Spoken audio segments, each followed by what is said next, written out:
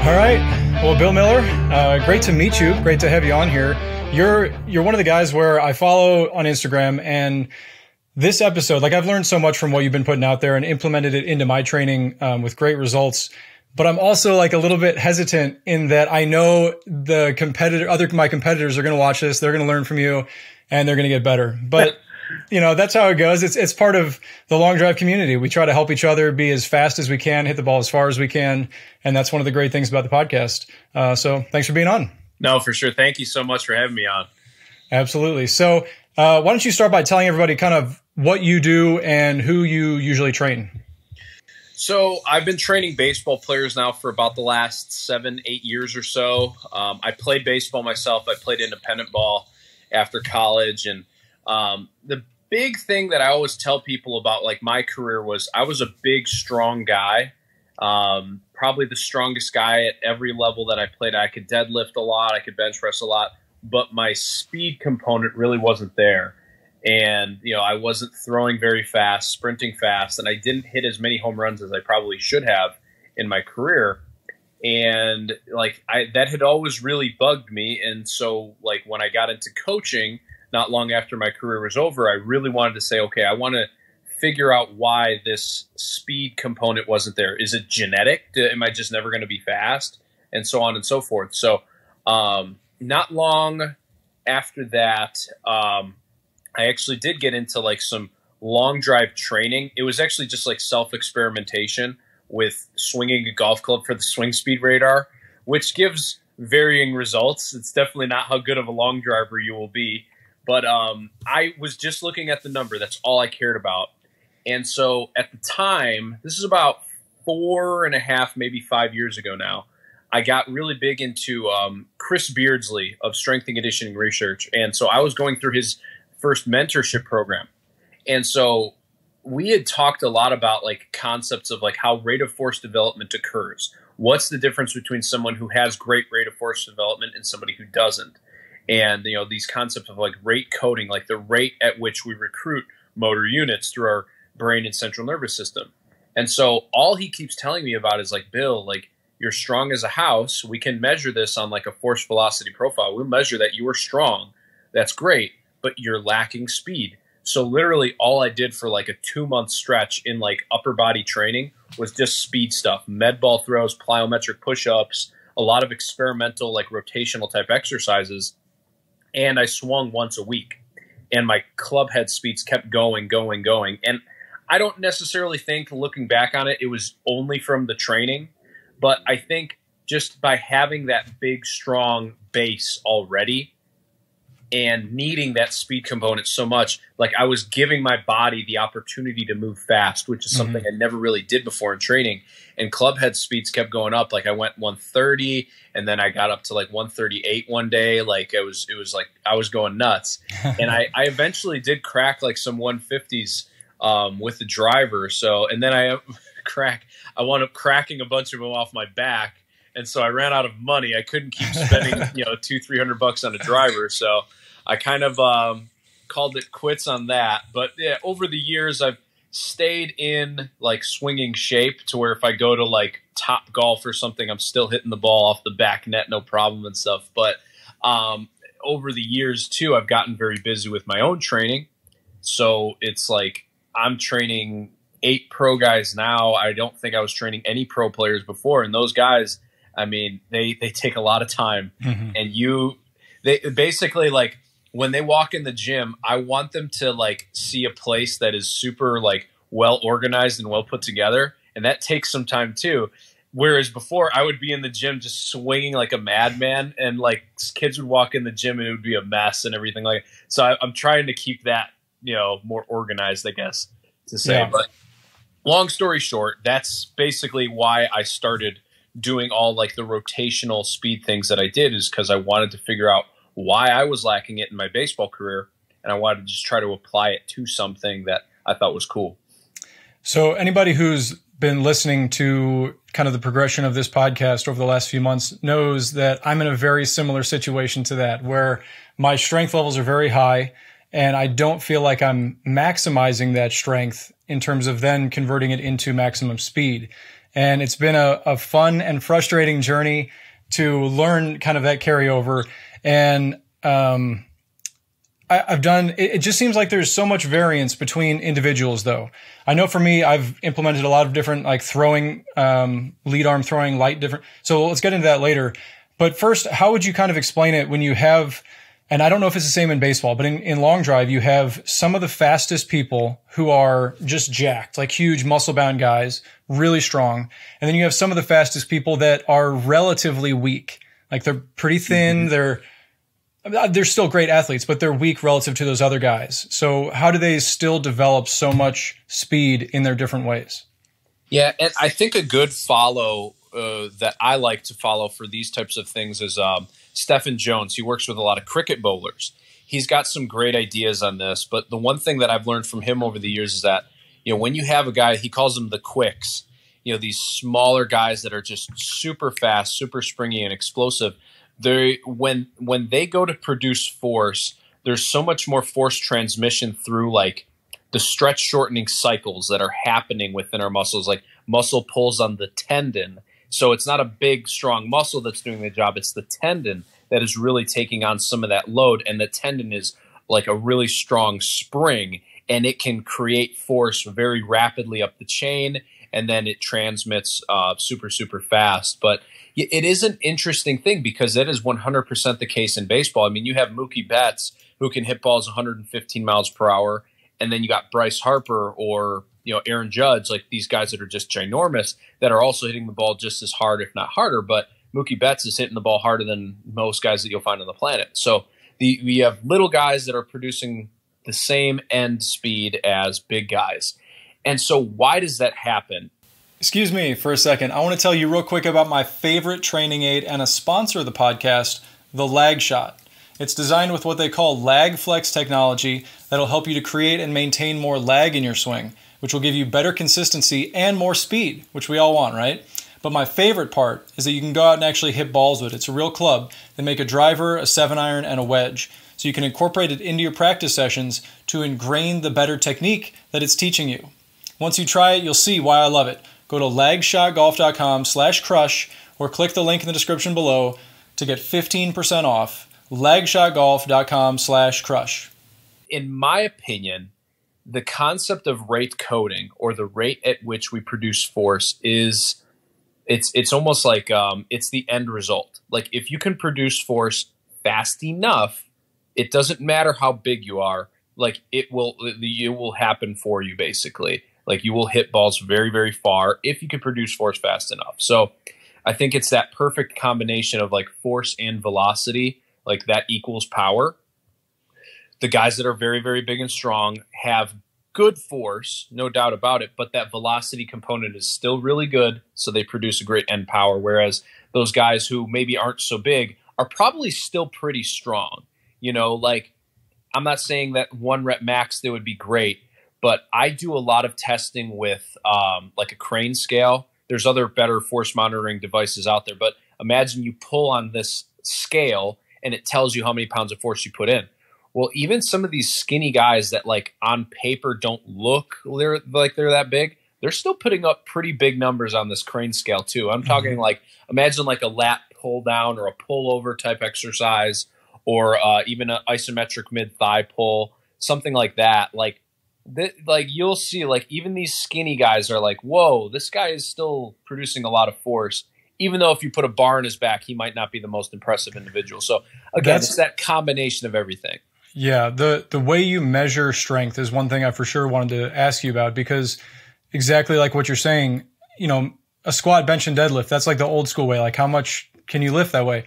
But it certainly does not carry over necessarily to sports. It can, but not for everybody. And I know like if you took an NBA player, they would probably, generally speaking, have a terrible squat just because their legs are so long. Their ratio of torso to femur would not be ideal, I'm sure.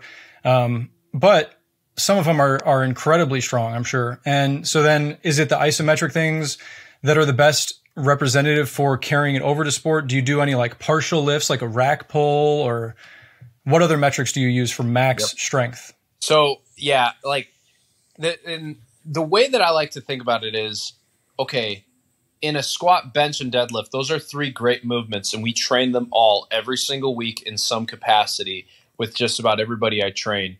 But as far as testing goes, in my opinion, you would like to get a testing environment that is more similar to the positions that you'll be in out in the field. It doesn't have to be the exact same positions, but in order to really target a certain area, like getting up overhead and being able to pull, a 1 rep max test is not going to be great for a pullover. Like it's super unsafe. I've tried it. It sucks. But yeah, that seems risky. Yeah, but a crane scale where there is no failure involved, you just pull on the scale, that it makes a lot more sense to be able to do that. So we do the overhead one a lot. We'll do a rotational one where if you imagine you're pulling from behind your body, kind of like a baseball swing start position. We'll do that with the lead arm because I think the lead arm is huge for transferring energy. But we'll do both hands. We'll do the top hand as well, like in more of a punching type position. And then, yeah, like we'll do like a rack pull where we hook up the crane scale to the rack and do like a deadlift or an isometric mid-thigh pull, something like that, as well as like a split squat. This year we've been going with like a rear foot elevated position on that one, just to create a little bit more of a difference and a little bit more true of like, this is like 1 foot on the ground instead of just like a split squat position. And that's been pretty cool to see. The one thing that I will say, the one caveat with all this is that if you start isometric strength testing with a crane scale or anything, there's a couple problems with it. So the first problem that comes up is like within the first week or 2 of testing, numbers will spike through the roof with everybody just because they get good at producing force at that position. It's almost like a coordination type thing. It's really interesting, but I'm talking like 10 pounds of force could be up in a week. So you do have to go through almost like those beginner gains to really see what they're really producing. And then the other thing with it is, I wish I had this. I know they exist, but being able to measure rate of force development that's the biggest thing. So it's not just about, oh, I hit 80 pounds in a pal-off hold. Now I'm going to hit 400 yard drives. No, if you could get to 80 pounds like if we had it on a graph like that, then of course you have the force to be able to do that. But there is a specific velocity at which you need to be able to produce that force if you're going to be great at baseball, golf, whatever. So that's the 2 sort of things that I talk about. Like isometric strength testing is great. It's replaced a lot of the 1 rep max testing that I've done over the years, but it does have its sort of shortcomings, if you will. Yeah, that makes sense. I mean, the body will adapt pretty quickly, right? Especially for an athlete. And if you're training that isometric movement, you'll probably get good at that, but then you need to switch it up and do something different. Right. So it sounds like, rate of force development and force coding are roughly the same. Yeah. Force coding would be like the profile for all intents and purposes. Yeah. Okay. So then it seems like the rate of force development, is like, inherently you'll have a predisposition, but you can acquire that skill better, which would be sort of on the opposite. Well, I mean, you can still acquire this next one, but the maximum output. I don't know why I'm blanking on the term. Anyways, maximum force production, whatever you want to call it. That would be like the purposeful strength that you were talking about. And so then you need to find that balance, right? So I've also seen you use the Proteus. You use, you measure the speeds with which you're throwing the ball. Are those like then metrics to kind of stand in and say, oh, that's approximately what your rate of force development is, and like that's how we're going to be building on that?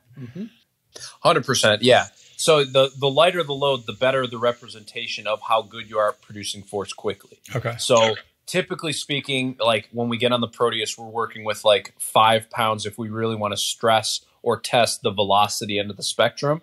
And then if we want to do the force end of the spectrum, you could get heavier loads. I've done that in the past and seen good results with it. Like, for example, throwing like a 12-pound medicine ball overhead, like that's pretty heavy. It's a representation that if you throw that 12-pound med ball hard, relatively speaking, you're probably a pretty strong guy. But that all being said, I think where I've seen the best success with is like we did this today. We've done this like for the last 6-7 months, and it's been awesome. We'll superset between like a max effort isometric movement on the crane scale, get a number there, rest 30 seconds, a minute, whatever, and then go to the Proteus or go to a med ball throw with a similar pattern. So for example, like the pullover, we'll isometric test the pullover or a lat pull down type movement, and then we'll go to the Proteus and do a pullover, and we'll just, all right, we can see it happening in real time that you are increasing in both. We know you're more powerful now. So that's kind of a very simple way to like drive home both the force and the velocity ends of the spectrum. And now we're covering our bases. We don't need to really guess too much anymore. We're doing it in real time. So that's something like, I don't think like there's always going to be the shortcomings of like, oh, this guy really needs strength or not. So you could spend a months in the weight room and only see a little bit of improvement. Right. It almost feels like you've wasted time, you know?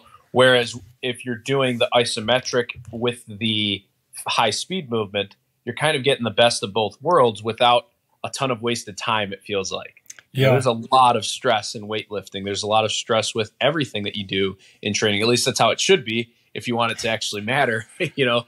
But if you're kind of getting the best of both worlds at the same time, that's, in my opinion, like my favorite way to go about it. Yeah, it does seem like just trying to build up strength, not linearly, but like some kind of an undulating periodization, whatever it is, it takes time. It just takes years of grinding and stuff like that. And then at the end, you've got to question, is that really the optimal way to prepare for your sport? But going back to what you said, doing the contrast method like that, so you and I know, and anybody who's listening who's done that before knows, like, once you do that, once you do the heavy or the isometric, whatever it is, and then the peak velocity, your body feels so primed. Your nervous system is just like on fire, and it feels amazing because you know that that's like your optimal state. Is there a way then to get that in competition? Because you can't you're not going to go out on the baseball field or a long drive up on the tee and be able to do an isometric and then go, so how do you make that carry over? Is it the idea that basically you're just improving and it will carry over that way? Or is there a way to actually do that specific thing in competition? Yeah, I think you kind of like touched on what the perfect world would be. Like if you are in your warm up before, like everybody gets to warm up before a long drive event, before a baseball game, what have you. And you're going through some things like, oh, I go through my mobility, I go through rolling out, whatever. Okay, now take that last 5 minutes that you have to warm up and bust out the medicine ball. I mean, if you had a crane scale, that'd be great. If you don't, just something max effort, something to, like you said, prime the central nervous system, get moving fast, be explosive. And guess what? If let's say you're out on a baseball field and you have a 12-pound medicine ball and you know that a chest pass with that 12-pound ball, you should be able to get it 30 feet, no problem. But let's say you're in your warm-up and you're like, man, I'm only at like 27, 28 feet right now. Obviously, you are not ready to go at that moment. So we should actually measure and see, hey, I know I need to get to 32 feet with this chest pass. And once I get to 32 feet, I know I'm ready to go. And so that's that readiness test that we can do like in your warm-up. It takes literal minutes. And it's a great way to make sure that you're firing on all cylinders and just getting the most out of either your training session or your game, your competition, what have you. I do think like there's an aesthetic to it though, because I've had people ask me before like, oh, should we just have the crane scale in the dugout all the time and stuff? And it's like, no, there's nobody in the baseball world, at least, that's going to go for that.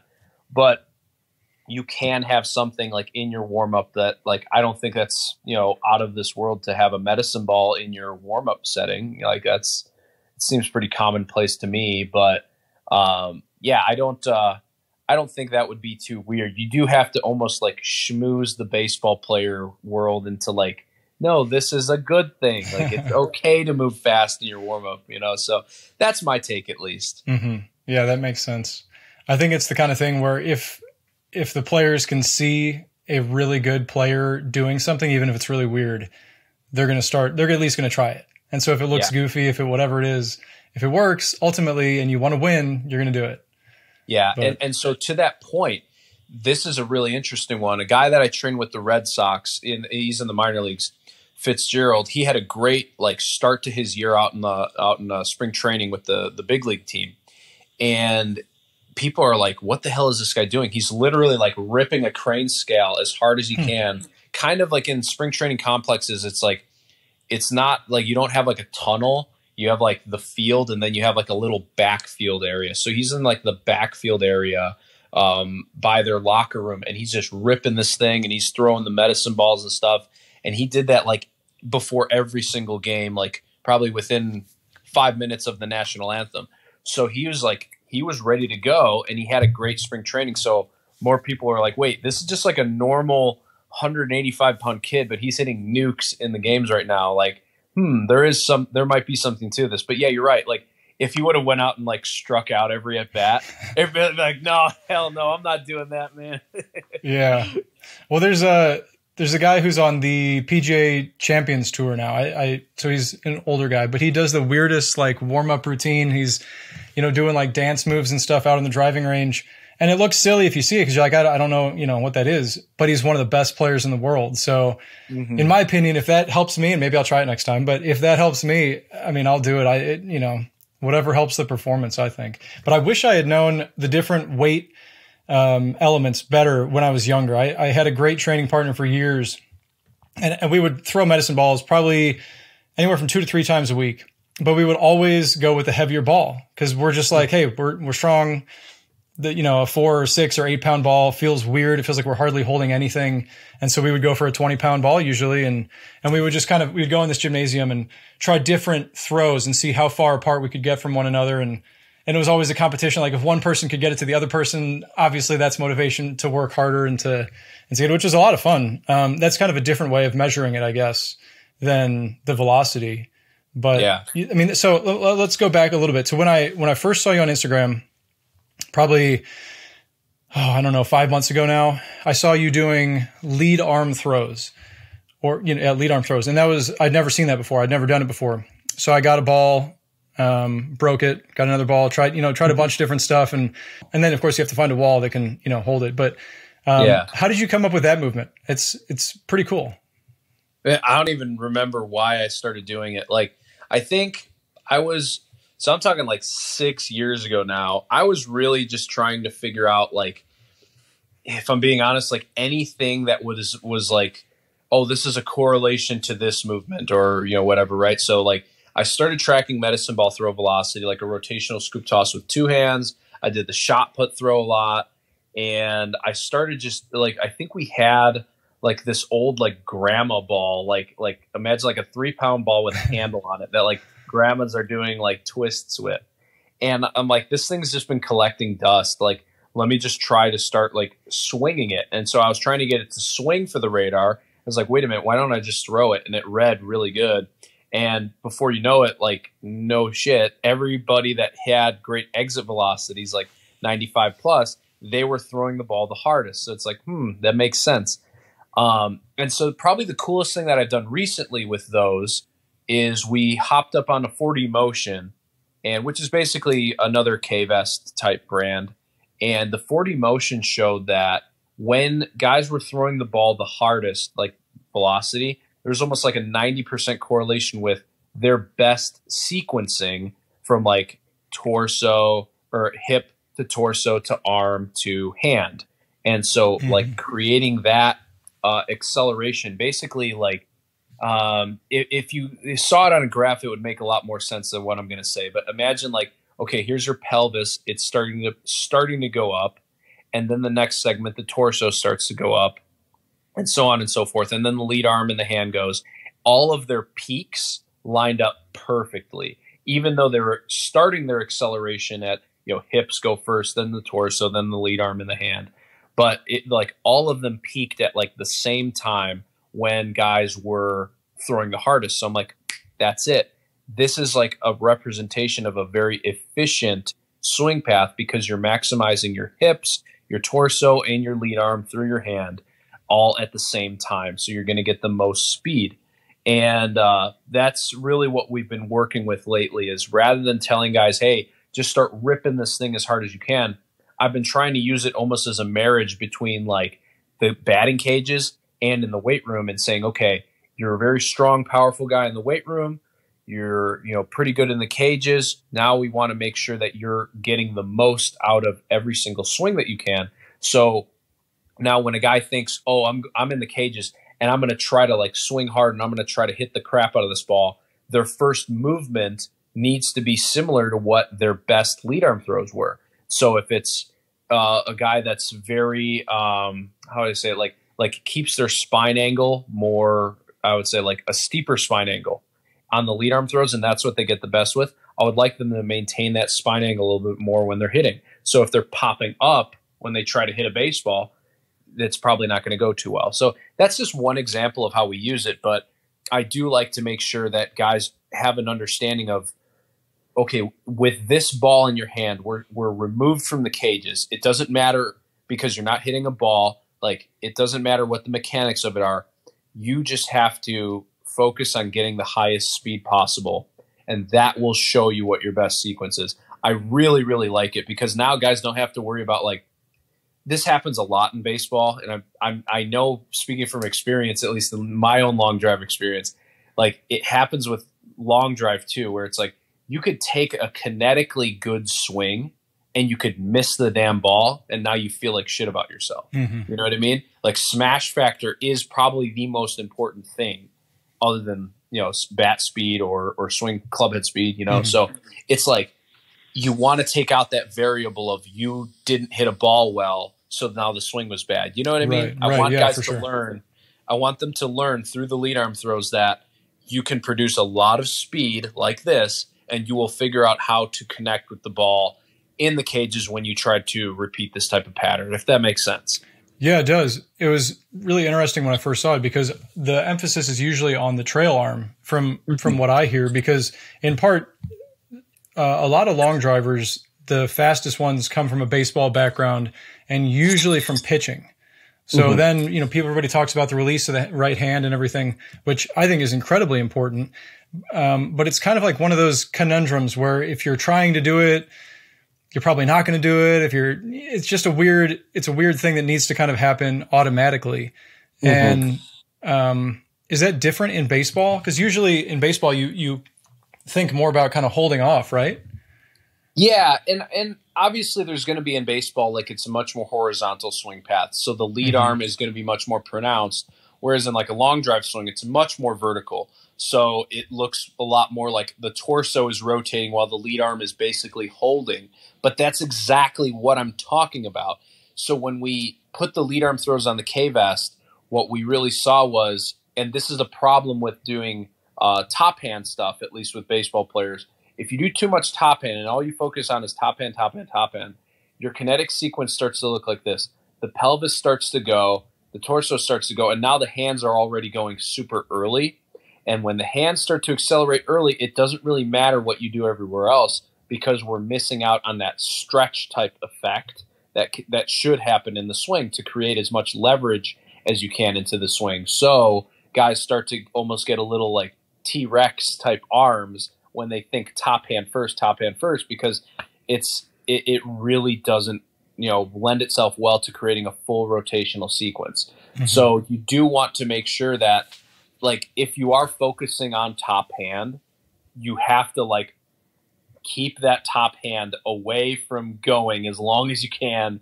And it's really hard to think about that. Like, it's like, at least in the baseball world, like, top hand is like associated with ground balls. It's associated with get going with your swing now, get going. And it's like, no, you can sequence and you will get going on time when you need to. And if you have enough bat speed, even if you started your hands a little later, you're going to catch up because of all that barrel speed. And when you do catch up, now you're going to do more damage because your barrel it's moving so fast.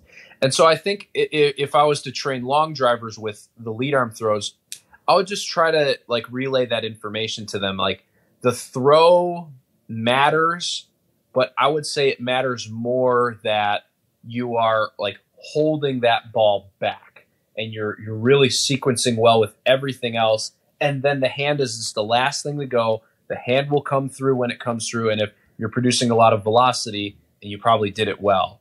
So that would be my thing. I guess it's also a challenge too, because the long drive throws are so much more vertical, or like the pull is so much more vertical. Mm-hmm. So it would almost be like it would maybe lend itself well to throw the ball at like the bottom or the base of a wall if it was like 8 feet out in front of you.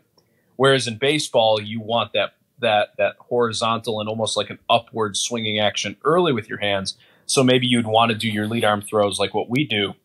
We try to think like throw a line drive to the center fielder.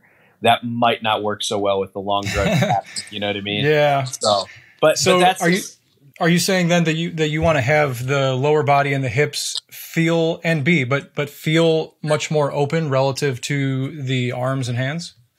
Yeah, and if it's not like truly open, as long as there is like rotation happening and the hand is like the lead arm hand is back behind the body. Like there's some baseball players that are very like closed linear type hitters. They're not very rotational, but they still achieve a lot of the same positions. So as long as you're getting to that deeply stretched position where you can see like through the lead arm, there is a lot of leverage that's happening right now. Basically, if you're thinking about it, like you want your lead hand, like your bottom hand on the bat or the club to be as far from your midline as possible. Wait.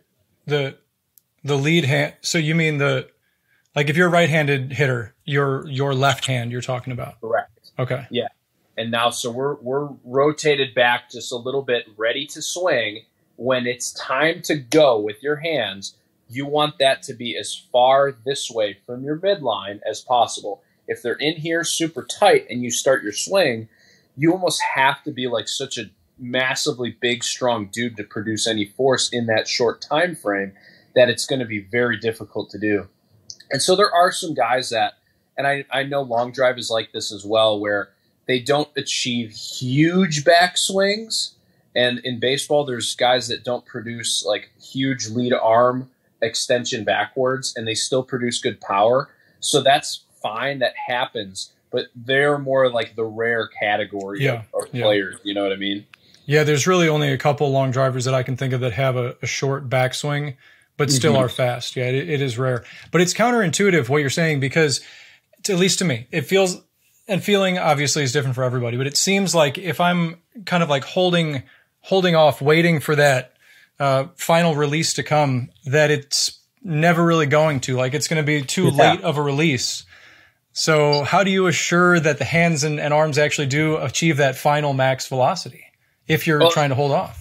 Yeah, and that's where having the radar gun out will tell you. So I've had this exact discussion with multiple kids, not too long, maybe a couple weeks ago. And so what we were talking about was this one kid, he's a very, like I call it a pushy swing, where the top hand is in the driver's seat and the top hand is going. And it's like he's not producing a whole lot of exit velocity because his bat just doesn't have time to speed up. And he's a contact only hitter. And so what I was trying to tell him is like, no, if the velocity on this radar gun is good, like you did it. So let's figure out a way to make it happen. And so the cue that I gave him was, imagine like you are like a spaghetti noodle at first with this 2-pound ball in your hand. Like you're super whippy, you're super loose. And then he throws it, and it wasn't that great of a throw, but you could tell he started to sequence it. Now you say, okay, now let's be a little less spaghetti-ish. Let's be a little tighter, and now let's really speed things up. And he started to figure it out from there. So sometimes getting to an extreme cue, like just be so relaxed you feel nothing, no muscle is on, that works sometimes with guys. Because I would say by and large, the guys who really struggle with this are either so weak they can't like get into those positions. Like they're just like this 2-pound ball feels heavy in my hand. So like if I created any leverage, I feel like I would lose control. Or they're actually like super strong, tightly wound guys, but they're like almost afraid to like turn things off because they're so used to like being tense when they swing. But it's like, no, it's okay to relax a little bit and let your body start to work and let it start to rotate, because that's going to create that type of efficient kinetic sequence that you want. And it's so counterintuitive, though, not to just keep repeating myself, but It is counterintuitive. Because you go to the gym and you train and you get tight and, you train building tension. Like if you're going to do a bench, you lock your shoulders in, your arm, like everything like that. And that's how you kind of get used to creating maximal force. So then if you go out and you swing like a spaghetti noodle and you feel really loose and whippy, it just doesn't feel like you're actually working. And then you see the speeds, you're like, oh, that is faster. But there's this one guy who's one of the fastest long drivers out there. And I think he comes from maybe a javelin background or some kind of track and field. And he has like a very kind of just loose, fluid looking swing and then hits it super fast. And it's funny to see the difference then. Like, so the two guys that I'm thinking of as like total opposites would be Mark Costello, who's the guy I mentioned there, where it's like a pretty loose, it almost looks like a relaxed swing. And then Ryan Winther, who is former world champion, and he has the shortest backswing that I've ever seen. His shoulders turn like 30 degrees or something, but he's as well one of the fastest guys out there when he's healthy. And it's just amazing to see the differences. So yeah, and so if you ever wanted to like think about it in a little bit simpler of a term, the way that I like to do it is just think about a jump. There are some athletes who can jump 40 inches, 35 inches, whatever, crazy verticals, but they need to bend their knees all the way down to like 90 to get there. And then there's some guys, for whatever reason, like they use the stretch shortening cycle much better, and they can maybe bend halfway down and still get 35 inches. You know what I mean? And in fact, getting lower for them doesn't usually achieve greater end vertical jump. So it's a very interesting thing, and it's why like our job is sometimes difficult, because all right, we're training these guys that, I think he would do well with this exercise or this mode of thinking, but the reality is like it just doesn't click with them sometimes. So everybody's different. And that's the challenge of it. Like, not everybody's going to respond the same way to these exercises. Yeah, for sure. Let me jump back again because I got distracted. But I wanted to ask you, do you think the weight difference between a baseball bat and a golf club changes how much separation or how much lag should be in the sequencing as you're hitting? I would imagine it's easier to have the lower body be beating the upper body with a baseball bat because it's got to be heavier than a golf club. Yes, and you are correct. So the other thing with that is pairing that same concept now with a pitch is coming at you.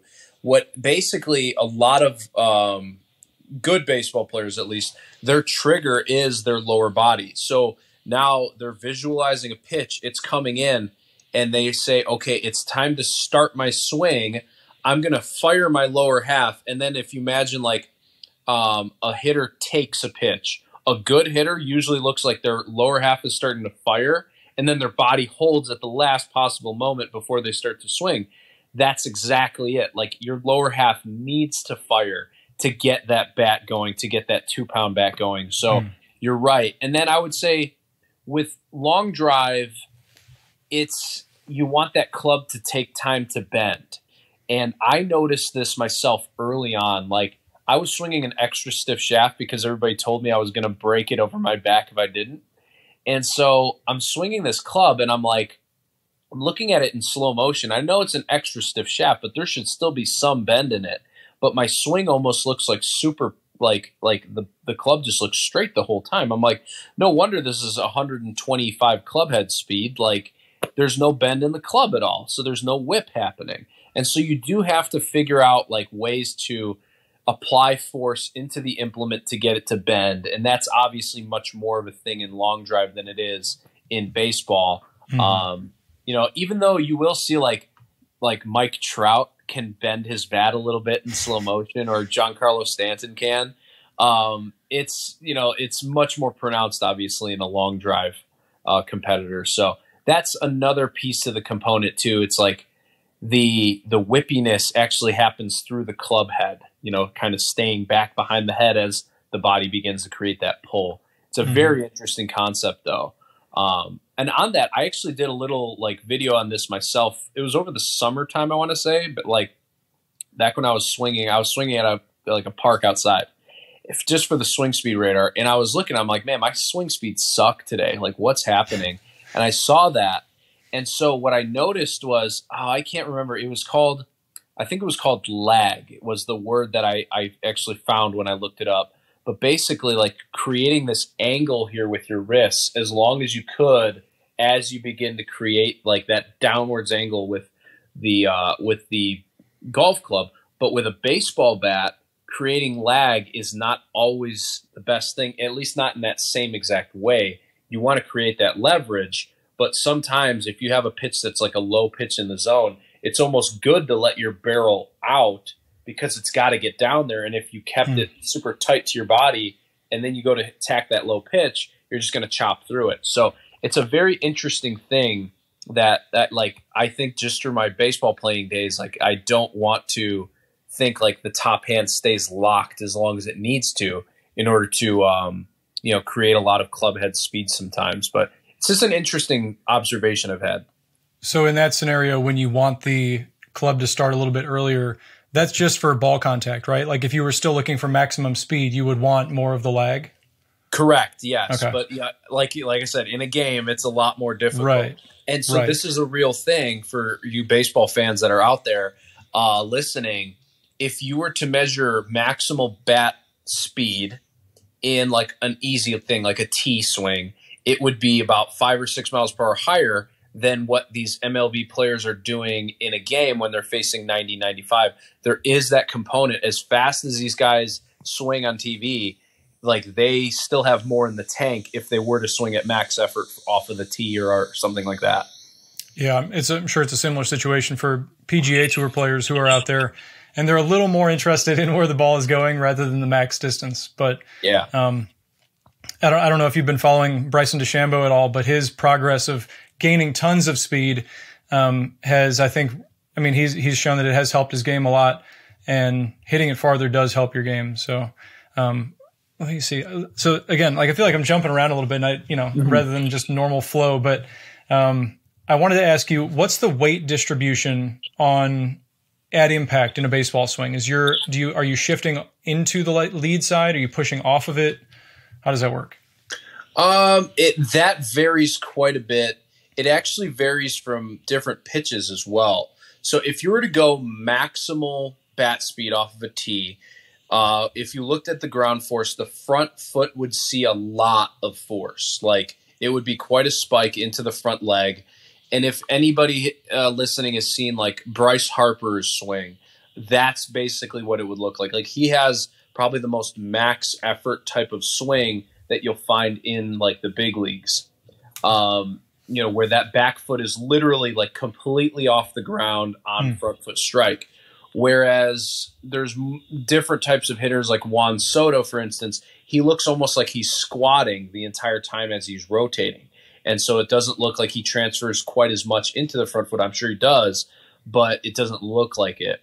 But on like a curveball or something that you're fooled a little bit, the front foot takes on some force, but instead of like it looking like a spike on a ground force monitor, it would look like a small hill. It's very interesting, and that's how baseball players sort of buy time, is by like, okay, I sort of put a little bit of force onto my front foot, and then I try to like spike it at the end as I'm getting into contact. But yeah, I would imagine it on a max effort swing would look similar to long drive, but even then, like I looked at a paper the other day on long drive. This is maybe about a month ago, and I remember seeing there's some people that produce a ton of force like in a very vertical fashion, and then there's some people that are driving the same distance that it looks almost like a triangle, like or kind of like an angular type of ground force production. It's very weird. And yeah, the way I've heard it is there are 3 ways that you can use that ground interaction. You can have the vertical, just how hard are you pushing in. There can be the one that's a little harder to measure, the rotational, like you said, like how, the torque that you're putting into the ground. And then there's like a translational one as well. And like you said, you can have people that are swinging the same speed, and the vertical force could be so much less or so much more on one person, depending on how they're creating that individual speed themselves. Yeah. And so as far as like the ground forces go, it's really interesting to look at how differently athletes will go about producing that force, and how it does look different on, the ground force production between each guy. But yeah, to your point, like the 3 different ways of producing long drive, it's incredible because, all right, there's one singular goal. It's just hit the ball farther than everybody else. And it's so interesting that there's still like 3 ways just to produce ground force. And now you can think of multiple ways of loading the club back, creating bend in the club, and all that sort of thing. So there's so many different ways of being a great long drive competitor, being a great baseball player. But there are common things, I guess, that you can see, like force transfer and being able to obviously rotate massively fast. And that's really what you're looking to see in strength training perspectives. Are there any baseball training devices that are like I use the Lag Shot. They're a sponsor of the podcast. Awesome product. And it's got a really flexible shaft. So it teaches you to how to, kind of load it better and then whip through and release better. Is there anything like that in baseball? I'm sure there is. And if I'm being honest with you, like I'm very anti drills.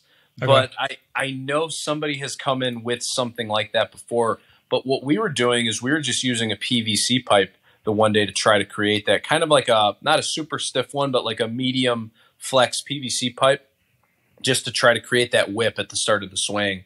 That's how we were kind of training it. But yeah, there's a lot of drills out there that I'll be honest with you. I'm a very old school guy. I just fire the machine up and have it throw the fast, nasty stuff at them, and then I'll throw live at bats. And, I just basically I try to keep it as old school as possible. And if the guys want to do drills, then so be it. They'll do them. So what if you had like a device that you could hit balls with, but it was different than a normal bat? Is that still what you would call a drill? Yeah, I would call that a drill, but okay. I guess it's, like you said, like, if we're doing fairly traditional batting practice with something like that, I guess that would make a little more sense. Actually, now that you mention it, Fitzgerald actually has been coming in with this bat. It's got this weird like whippy end thing to it. It's called like a Velocity Pro bat or something, but he loves it, and so he can actually hit like off of the machine with it. It's like great, like that's awesome that you found something that you do enjoy using. So. Yeah, I think it'll be different for everybody, though. I won't impose it on anybody. Yeah, no, that makes sense. Tell me a little bit about the throw. I don't remember the name, but where you're going like all the way back and throwing overhead, because that one looks pretty cool. I haven't tried it yet. Yeah, so I call it a supine overhead throw, but I mean I've heard people call it a pullover throw. I've called everything, but that throw is like okay. So I always wanted to measure a med ball slam. How fast guys could med ball slam, because we would do med ball slams all the time in our training, but it's like there's no feedback, and it's just like, well, how do I know guys are really giving like their best effort? Because that's the thing, like we talk a lot about all this speed training. If you're not giving very close to or your best effort, it won't matter at all. There is no impact that will be had. You're not going to see any speed gains, and that goes for medicine ball throws. So we're doing these med ball slams, and I think we had a push band for a while that measured slam speed, but then the push band stopped working and they got bought out by Whoop, I believe. And so I haven't been able to measure med ball slams at all. And so we just said, screw it. We're just going to go with either the Proteus or the lying on the back med ball throws for the radar gun. And it's been the best exercise. Like guys absolutely love it. I think the reason that I like it the most is, and this is going to sound a little like counterintuitive, I guess, we do all these med ball throws and we're on our feet all the time, right? The problem with that is, and that's great, but the problem is guys start to think about mechanics too much. Oh, what's my back hip doing? Oh, what is my front foot doing? How is it striking the ground? Like, baseball players want to think about mechanics. That's just how they're wired 90% of the time. So rather than thinking like putting them in a position like that, I would rather than just say, okay, you're lying on a Swiss ball or you have your back on a medicine ball or something. There are no mechanics to this. You just throw the piss out of it as hard as you can, and you're going to see results. And so that's kind of why I like it. It's the one movement that is sort of free from having your feet on the ground. Mm-hmm. It gets guys away from thinking about mechanics, really. And Yeah, it's pretty cool. I would say the one issue that I do come across with it sometimes is guys struggle almost releasing the ball. So if you imagine like a basketball pass, like you get it perfectly off your fingertips and it whips out of your hands. Sometimes guys have that with the medicine ball throw. Other times they don't, and they throw like these knuckleballs, and you could just tell like, yeah, there's another mile per hour or two that you're not getting because you're not really whipping the ball off your fingertips. So that does happen from time to time, but for the most part, guys will figure that out after a couple weeks of doing the exercise. Yeah, I would imagine, especially when you're measuring it as closely as you are, you're going to see, oh wait, that one really rolled off, and it was a mile an hour faster, and you'll adapt to it. But I want to ask you, kind of the last like big topic is the mental side of it. When you've put in all the work, you've trained all year, you're in competition now. How do you coach your players to perform mentally at the best? Man, that's a tough question. And I wish I would have done this better last year because a lot of guys went into the season performing super well. But at least in baseball, you're going to have a week where you're failing like crazy. And so this would be my advice for the guys in this upcoming year. Understand that failure is not like a death sentence on how good your season is.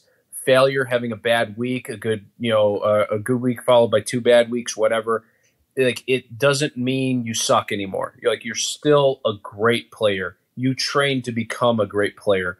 It will even itself out and allow like this failure almost to teach you where you need to improve. And let's just see if you can get an inch better. Because let's say you had a week where every pitcher threw you sliders like crazy and you're bad at hitting sliders. Well, you probably had a bad week. That's just what's going to happen. If you just say, oh, I suck at hitting, I can't hit, I'm just terrible, you're going to have a bad rest of the season. But if you put it in your mind that you say, okay, I'm going to get this much better at hitting sliders right now, that's going to help you for next season. That's going to help you become a good professional hitter. So all of these things come into play, and understand that failure is going to be a part of it, and that failure can teach you something if you really have a good mindset. But, ultimately though, so the way that I approached it last year, I think was fine as well. The way I told guys was, when you walk out on the field, you're the baddest dude on the planet. Like, this pitcher, if he's going to throw you something over the plate, he's wrong. You're going to destroy it. Like, have that unwavering confidence in yourself.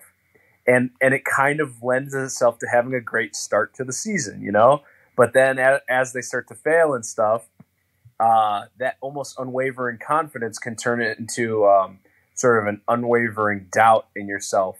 Because now you say, oh, man, I've sucked for the past 20 at-bats. Now all of that confidence I had is gone. Now I have nothing. You need to be able to take that failure and not just use it as a negative, but use it as positive as well. Mm-hmm. Do you give any, like, in the moment, I don't know if in baseball, are there like swing thoughts? I remember actually when I was really young, I played up until high school, I played baseball, and I had this one little shirt, and like their slogan for it was "Squish the Bug," and maybe that's like a common thing in baseball. I don't know, but like, do you tell people to have certain feelings or swing thoughts like that? Yeah, and actually, we do talk about those things quite a bit. Like, hey, like we worked on this today. Let's say we worked on this is a big one with baseball players, like not letting your head drift towards the pitcher. Like not trying to go get the ball, especially when pitching gets faster. If you're trying to like lunge at the baseball, it's only going to make it look faster. So that's a big thing. And so what we'll work on in the cages is say, okay, really think, like keep your head back. And then when we find that cue that fits with them, like let's say this athlete was thinking keep his head back and he started crushing the baseball, just have that whispering in your head all the time, over and over and over again. And so when we find that cue, I do like to make sure that guys remember it, and kind of like you said, like have it written on your shirt, have it written on your hat, have something that you can always go back to, like, and almost hit that reset button because you know that you can rely on this one cue to really get you there. I had a good one in long drive actually. So as when I was hitting the ball, I had so many moments where I was just hitting like moonshot pop-ups with long drive. And I'm hitting the ball like probably, it's taking like 15 seconds for it to come down sometimes, but I'm literally like hitting the bottom of the ball with the top of my club. And so my cue was just, I want to hit a low piss missile ground ball up the middle. That's all I want to do. And when I started doing that, that's when I started to hit balls that actually almost looked like golf shots, where they start to rise, and they really would go far when I did that. So yeah, when you find a cue that works, man, you ride it out. Like, you do not stop whispering that in your head. And it really helps keep the game or the competition simple, because it's so easy to like have other things creep into your head. And the moment you have multiple mechanical things in your head, it's going to be bad news. It's going to be a tough day. Yeah, very bad news. And it's all too easy to do that in golf, I think. I mean, I come from more of a tournament background, and a lot of people will teach you into technical things and positional swinging, and it's a good way to kill your speed and not really enjoy yourself. So yeah, not a good way to do it. Yeah, I had a good conversation the other day with somebody who he played in the big leagues and now he's playing out in Korea for baseball. And he said the one thing that he's noticed with all the baseball players he played with, whether they're on the Yankees playing really good or somebody else and they just suck, he said the good players, they're all either incredibly smart or incredibly dumb.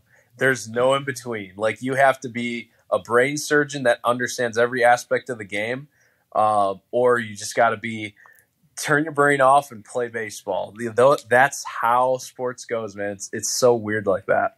It is, and it's very true in golf as well, and it's hilarious to see. So some days I want to be dumber, some days I want to be smarter, but it's fun. All right, so finally, when are we going to see you in long drive competition? I want to, I'm looking forward to that. Well, shit, man. Let's definitely try to I'm definitely going to sign up for something this summer. Like, I don't care if I do well or not. But yeah, I would say I'm going to look it up right now. I'm sure there's one in Chicago, because there was one this year, I think in September, and I just couldn't go to it because I had so many athletes I was training. But yeah, I'm going to try to sign up for one. Let's plan for next summer, and I'm going to sign up for one, and I'm going to do it. And I don't give a crap if I drive 330 or 430. Like, I'm just going to let it fly and see what I can get. That's a good attitude, man, for sure.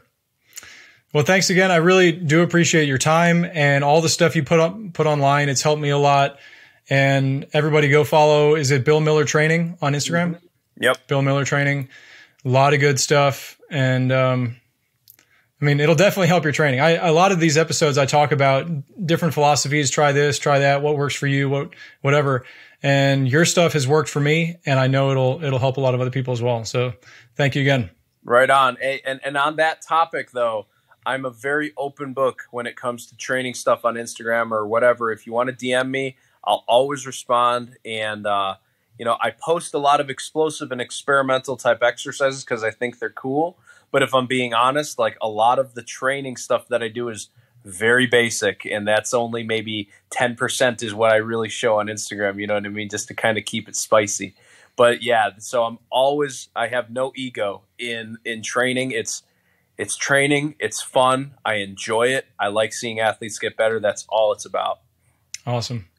Well, thanks again, man. Really appreciate it. And hopefully we can do a little off-season training together and get faster and better for next season. Dude, that'd be sweet. Talk to you soon, Steve. All right, man. Thanks a lot.